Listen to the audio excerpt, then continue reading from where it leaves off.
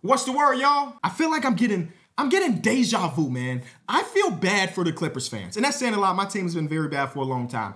I feel bad for Clippers fans because every single season we see the same report or a report that is very, very similar and it sets everything back. Yesterday we got this report from Shams. Clippers star Kawhi Leonard underwent a procedure on his knee in the offseason. The franchise said today Leonard will be limited to strengthening his knee to start Clippers training camp, but team officials are optimistic about his progress. I just don't understand. I don't believe we're ever going to see a full, healthy Kawhi Leonard season for the rest of his career. And that's sad to say. One of my favorite individual playoff runs of all time is him with the Toronto Raptors. And when he decided to go to the Clippers and Paul George decided to team up with him, there was no world in my mind where this team didn't at least make it to a finals. Now, I thought they was going to win at least one, but they didn't even make it to the finals. These guys, Kawhi Leonard and Paul George together for 5 seasons. They have 3 playoff series wins to show for it. That is mind-blowing to me. And now Paul George is in Philadelphia and Kawhi Leonard is going into this season with an injury. And the reason, they didn't say this, right? They don't know. Actually, let me read the other report. Clippers, Lawrence Frank said he doesn't have a crystal ball on whether Kawhi Leonard will be ready for opening night. But Franks added, I think Kawhi is going to have a great year. When healthy, he's one of the greatest players in the world. And I cannot refute that last sentence. When he's healthy, he's one of the greatest players in the world. Unfortunately, he's not healthy. Ever. Last year, almost 50, 40, 90, 23 points per game, all NBA second team, got to the playoffs injured. 2 games played, couldn't cut, couldn't run, couldn't defend, couldn't hit a shot. It's unfortunate. And he said he don't have a crystal ball on whether or not he's going to be available. I'm going to go out on a limb and say he's not, just based on the track record. We never really get a full scope of what Kawhi Leonard is dealing with. And I'm not even saying that we deserve to know his personal injury history and everything. But I've seen this before, and I'm not excited about it. And I don't know what you do to get out of this if you are the Clippers. They don't own any of their own first-round picks until 2030. In the year 2030, in the year 2030, I will be 34 years old. That's the next time they own their own destiny with their first-round picks. They have a few swaps with OKC, but as y'all know, OKC is going to be, the 1 seed every single season for the next decade, it feels like. So, yeah, they will have first-round picks, don't get me wrong, but they won't have their own. They won't control their own destiny until I'm 34 years old. My daughter will be in 3rd grade next time they control their own. That is crazy, bro. That is absolutely crazy. It's just wild. Because in January, they gave Kawhi Leonard a big extension. 3 years, $153 million. Again, this was the healthiest season we've had of Kawhi since he was a Spur. So yes, this is a lot of money for Kawhi Leonard.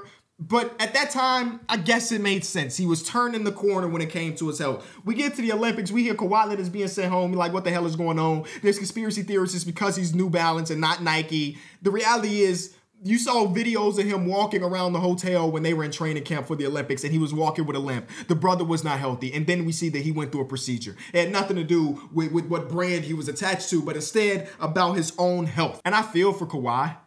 He doesn't want his body to break down on him, but unfortunately, he's in that percentage of NBA players or athletes, pro-level athletes, that body cannot withstand the 82-game season / a postseason run. And I'm looking at this team, and I think when healthy, this team can be competitive, right? Not competitive for a championship by any means, but if you told me that if Kawhi Leonard has a healthy season, this team was the 8th seed, I wouldn't call you crazy. There are some things on the roster that I like. We're going to talk about James Harden in a minute. But Derrick Jones Jr. just came off his career year. I don't know if he's going to be able to replicate that, but I trust in Derrick Jones Jr. Zubac is one of the most underrated players in all of basketball. Norman Powell is a perennial 6-man of the year candidate.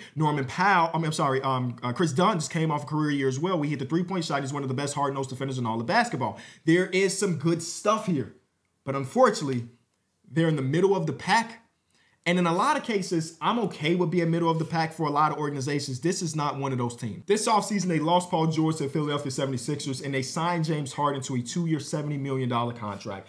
And shout out to James for getting that bag that he's been wanting for the last couple seasons. But the first thing I thought of when this report came out is, who were they bidding against? One of my least favorite things is when teams pay too much money for a player. And listen, James Harden's an all-time legend. He's one of the greatest shooting guards / point guards of all time, depending on what era we want to talk about. but there was nobody in the league that was paying him $35 million annually. And I know you probably want to do good by your players, but also you got to think about it as a business, right? There was nobody that had cap space that was going to be interested enough in the 34-year-old James Harden based on the last season we just had from him and think that he's a $35 million player. The only thing I can think about is when they did trade for him, they told him, hey, we're going to take care of you this offseason. No matter what, we're going to take care of you. And they did that. So they got an old 34-year-old James Harden on a $70 million contract. Kawhi Leonard extension, $153 million. That is a lot of money tied up to an injury-prone superstar and a declining superstar. And like, I don't know if this is me being harsh, but this is my honest opinion right now. I think where they are as a franchise might be dead last in all of basketball. Is that crazy? Because at least because this is not a really bad constructed team, do not get me wrong, but at least the really bad teams have their own draft picks. You can give, like the Brooklyn Nets, we already made a video about, they're going to be awful, but at least they're almost guaranteed a top 5 pick this year. At least the Charlotte Hornets have their own pick. No disrespect to Charlotte, they might be okay this season. We'll talk about that in a later video. But at least those teams have a potential roadmap to make themselves competitive and good. The Clippers don't have that. And if Kawhi Leonard is dealing with this injury, and with Kawhi Leonard's injury history, we never really know the significance of it. If you tell me Kawhi Leonard plays 30 games this year, if that, this team is going to be giving up a high lottery pick to OKC. That is scary to me. And like, again, what Loris Frank said is completely true.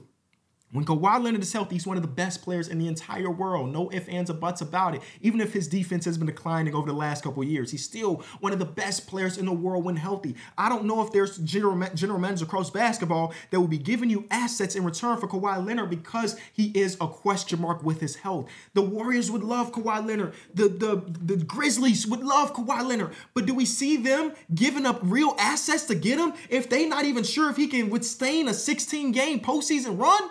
No. So what do you do? Like, the only option is, again, just ride it out where you have now. If Kawhi Leonard is healthy, win half of your games. If he's not healthy, win a lot less than that. And just accept the fact that you are defeated, that you're going to give up some picks over the next couple years. Or you sell extremely low on these dudes and you do the old Brooklyn Nets method after the KG thing fell apart. They sold the few assets of players that they had for really bad draft capital. And they accepted the fact that we will be giving up a top pick every single season. We can't control that. That deal is done. But what we can control is trying to develop the players that we do have. So that means that the pick swap that we have for 2025, the OKC Thunder pick that's probably going to be 29 or 30th, we're going to draft well there and focus on his development versus focusing on the aging player in Kawhi Leonard and James Harden. I want to make a full deep dive on this eventually. And I just don't know if I have the time to, because I'm also doing this series where I talk about all 30 NBA teams. When you are a contention level team and you keep your own first round picks, it is so very important that you hit. And I don't mean you got to hit by getting Tyrese Maxey, right? I feel like that's the extreme of it. A team can't be a competitive team and then go get Tyrese Maxey all the time, right? But when you have the 30th overall pick, I think it is important that you hit that pick to get a good player, a rotational player. And that is one thing the Clippers have missed out on, at least as of right now. Like, I watch Summer League.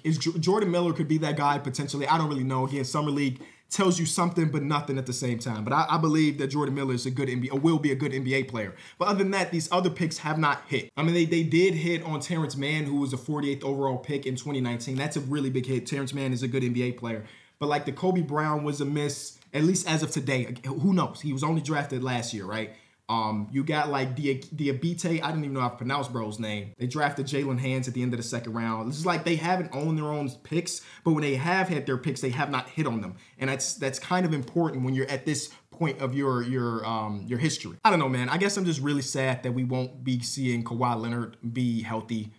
And I guess I should have came to this realization years ago, but it was just tougher for me to accept that fact. Because that playoff last year was really, really bad. And y'all know he's a playoff riser. He always has been. But you could tell his body was not in it. And that carried over to the offseason. And it looks like it might carry over to the regular season too. So I guess it's James Harden Cook session, right?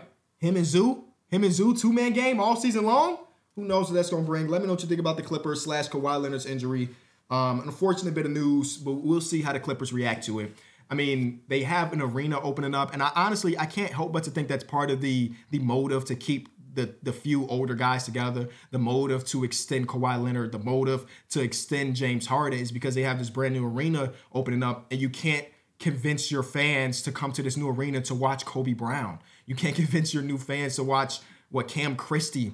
When instead we're gonna say Kawhi Leonard. And I'm not here to be a conspiracy theorist, but I kind of think about, you remember that year, this is rookie Zion Williamson, where they opened up the floodgates for people to be season ticket holders in New Orleans, and then after they had sold out all the tickets, they said, "Oh yeah, Zion Williamson is injured, by the way."